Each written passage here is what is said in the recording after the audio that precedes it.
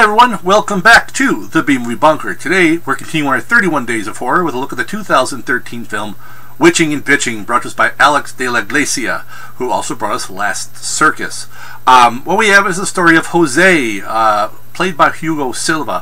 Jose is just a father that wants to spend time with his son, and he hates his ex-wife.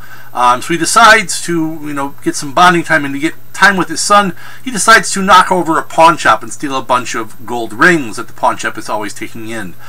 He has a couple of compatriots that he does this with, including his young son, Sergio. And of course, things get botched in this horror comedy as nothing goes according to plan, and while fleeing from police, they end up in a town full of witches.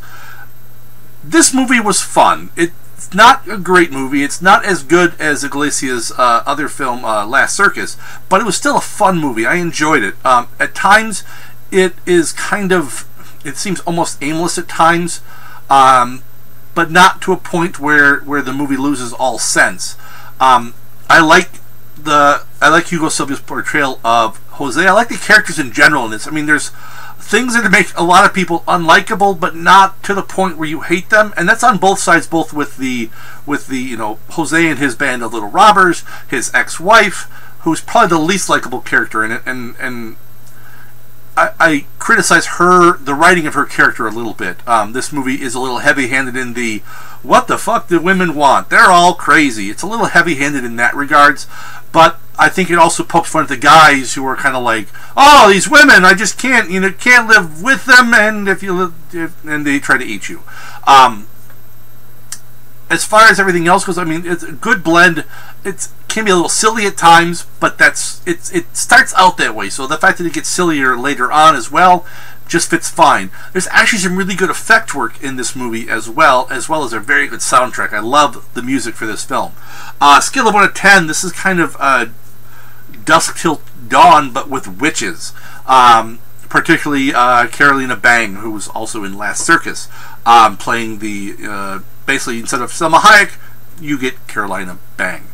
And just a good, as I said, mix of horror and comedy. I had fun the whole film. I was enjoying it.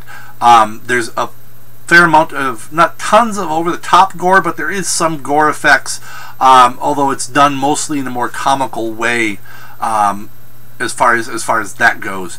And as I said, some very good acting from pretty much everyone involved in this. I think does a very good job acting this one down. This is a Spanish film, so it is subtitled.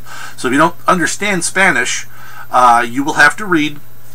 Sorry about that, but I don't think that really takes you out of the film at all if you are the least bit competent of a human being when it comes to things like reading words.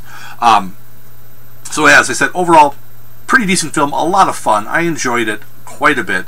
Not a fantastic film, but good enough that I think it warrants watching, and I will probably watch this one again at some point, if for nothing else, just to see Carolina Bang again.